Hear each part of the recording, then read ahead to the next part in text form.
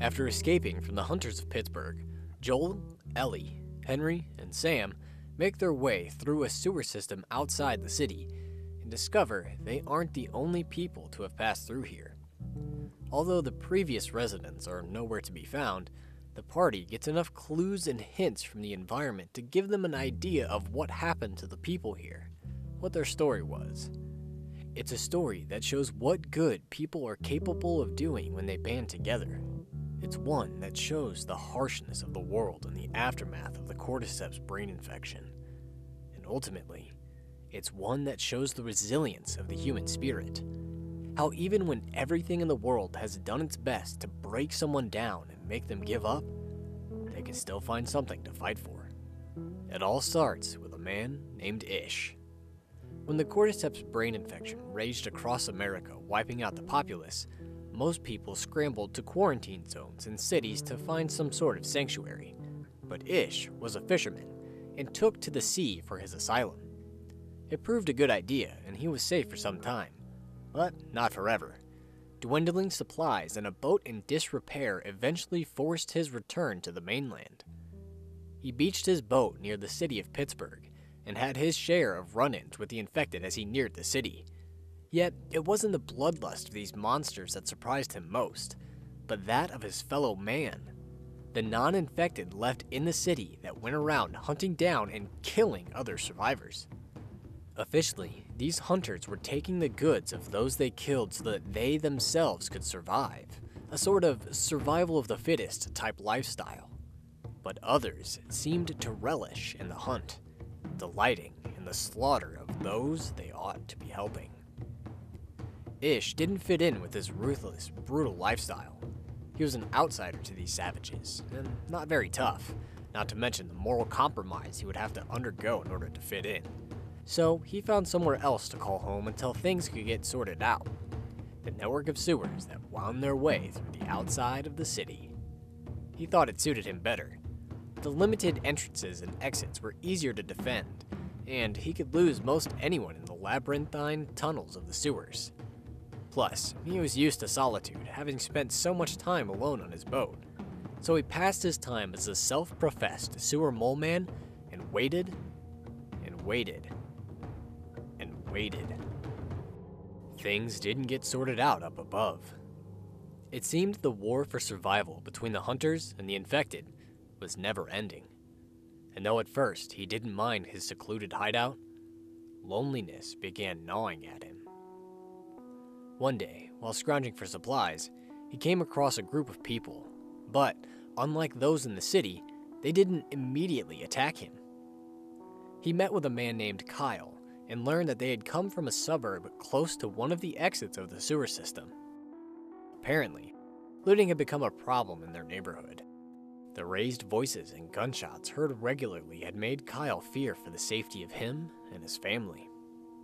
Their conversation ended amicably after Ish and Kyle traded some goods with each other, and peacefully went their separate ways.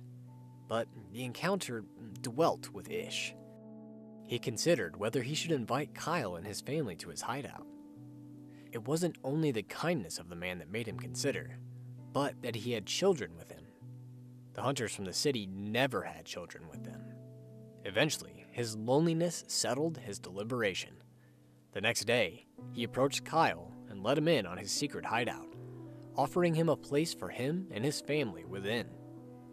After a little deliberation of his own, Kyle joined Ish in the sewers, excited about the prospect of being safely hidden away from the infected and non-infected that prowled his home.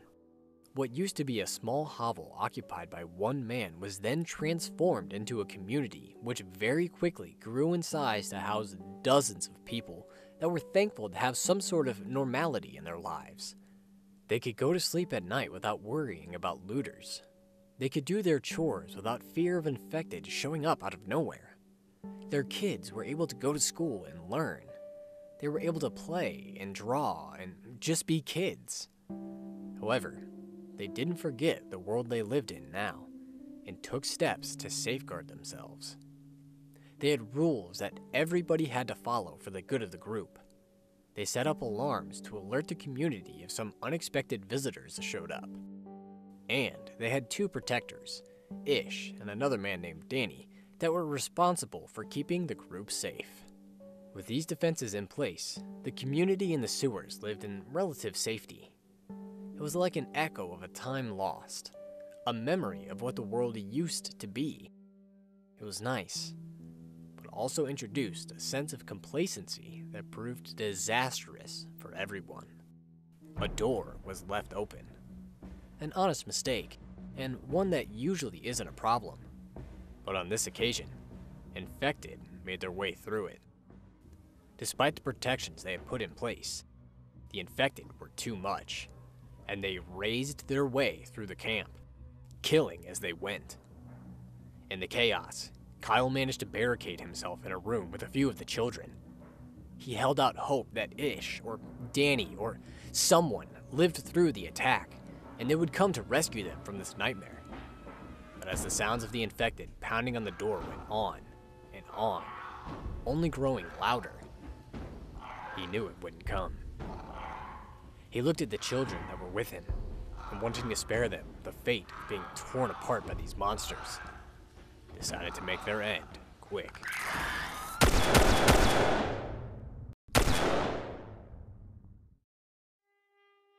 However, not everyone perished at the hands of the attackers.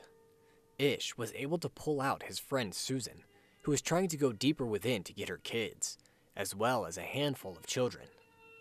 They sealed the entrance to the sewers, leaving a warning to those who would consider entering, and escaped to the suburbs from whence they came. They were alive, but they had lost so much. They'd lost their home, their safety. The children had lost classmates, parents. Susan lost her children. They were teetering on the edge. Ish knew. He could see it on their faces. But having seen what they had created, the good they had built, he knew there was hope. So he resolved to be strong. For the kids, for Susan, for mankind. Their ultimate fate unknown, the story of Ish and the sewer community of Pittsburgh comes to an end. It's one that showcases the worst of the world of The Last of Us, the indiscriminate monsters that stalk the land, the cruelty people will inflict upon others for their own gain. How even the smallest mistake in this world can cost you everything. But also shows the best of it. How humanity can come together to help others for the greater good. That it's possible to rebuild the life they used to have. And how when everything's been taken away from them, humanity can still find something to fight for. Thank you so much for taking the time to watch this video. I sincerely hope you enjoyed. If there's anything I missed, or if you have any questions or anything, feel free to share. I'd be happy to hear from you. But that's really all I've got for this one. So, thank you for watching, and see you later.